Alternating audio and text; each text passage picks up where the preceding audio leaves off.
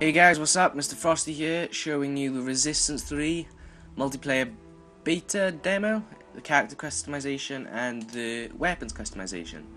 So here you got the human skin. As you can see, they're all locked because it's just a beta, and you get them unlocked as you progress through the multiplayer. Chimera, oh bloody hell, I don't know. Anyway, as you can see, you can only be one. I'm only level 1. Your title, you don't get to make your own, you have to pick, but obviously as you can see it unlocks at certain levels. Clan tag, how many can you have? Oh, you only have 3.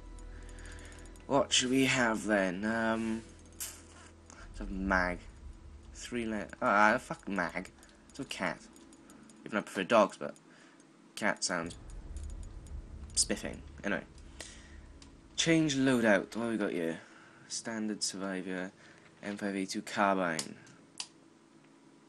Alright, you can only choose one gun. Gives you power range. What I prefer to see though, when you got power, rate of fire, all the specs on the gun, I'd rather see it in numbers out of like 100, rather than it shown on like a graph or anything like that. But yeah, it's not my game, it's there. So shrapnel grenade. That was an improvised explosive. So basically that's like a cluster bomb, cluster grenade. Ammo beacon, as you can see, you used, was that left and right arrows? So I'm guessing they're perks. Doppelganger, is that right? Doppelganger, whatever, it's a weird name. Bandolier.